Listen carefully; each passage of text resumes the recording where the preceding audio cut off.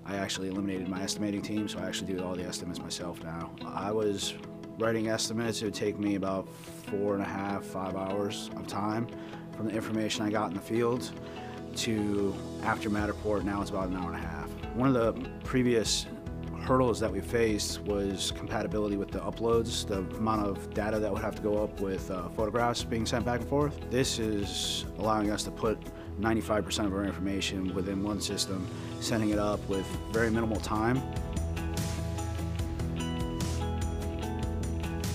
I'm Danny Strong, president and founder of Disaster Restoration Services. With me covering New England, sometimes we're driving up to 6 hours out for a job.